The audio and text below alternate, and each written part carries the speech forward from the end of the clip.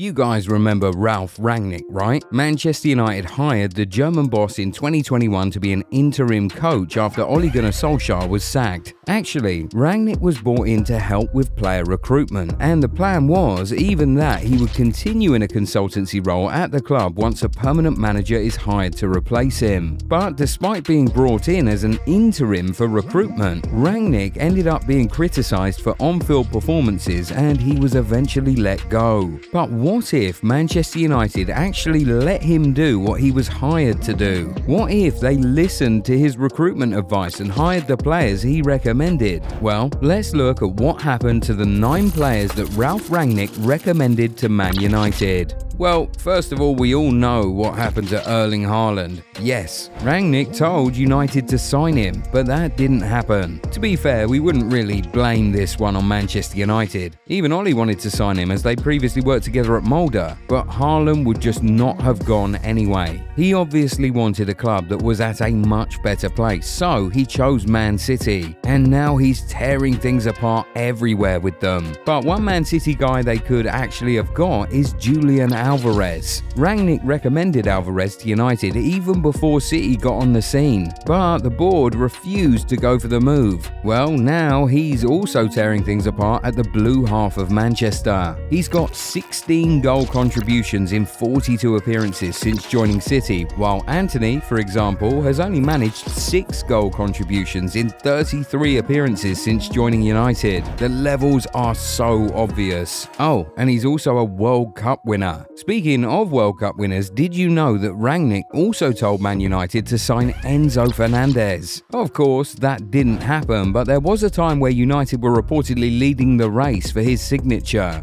What's happening with Enzo? Well, you could argue that he joined the wrong club. It's clear that he's super talented, but Chelsea have been in a bad state since he joined, even though his abilities still shine through regardless. He was named Young Player of the Year at the 2022 World Cup, so his talent is undeniable. Man United should have definitely gotten him when Rangnick told them to. Instead, they ended up going for Amrabat and Mount in the summer. 2 midfield signings that are turning out to not be so great for the club. Another South American player Rangnick recommended for United was Luis Diaz. The Colombian winger is an insanely skillful player who's been super effective for Liverpool since he joined. He has had 16 goal contributions in 40 Premier League appearances, while Sancho has had 1 less in 18 more appearances. The difference is just so clear. Another attacker Rangnick recommended was Alvaro Morata. Yeah, he didn't exactly have the best spell in the Premier League when he joined Chelsea, but Morata was definitely a better striking option than Anthony Martial and Wout Weghorst, who they eventually got during that period. And well, Morata has now managed 10 goal contributions in 13 appearances for Atletico Madrid this season. Meanwhile, all Man United's attackers put together have scored just 1 Premier League goal so far this season. That tells you all you need to know about the recruitment over there. Still on the attack, Dusan Vlahovic was also recommended by the current Austrian national team boss. And even he, despite not having the best time at Juventus right now, has got 5 goal contributions in 9 Serie A appearances for Juventus this season, helping them to really mount an early title charge in the Serie A. We don't need to remind you of the number of league goals all Man United attackers have managed as a collective this season, do we? Højlund, Sancho, Antony, Martial, Pellistri and Rashford have all scored a total number of 1 Premier League goal in 11 appearances. It's a little embarrassing, to be honest. Now, the one Man United might not feel too bad about missing out on is Christopher Nkunku. Chelsea beat them to the Frenchman's signature, but he's still yet to play a single minute of official football for them and might not until the new year. Considering the state they're in, United would not have loved to have a new signing who's been out for so long because of injuries. But if you look at the fact that Nkunku had 32 goal contributions in 36 appearances for Leipzig last season, United might come to regret not signing him when he's back to full fitness. Nkunku is also a very versatile forward, which is not something you can't say for most of Man United's attackers. Ralf Rangnick also told United to sign Konrad Laimer, a midfielder he worked with during his time at Leipzig.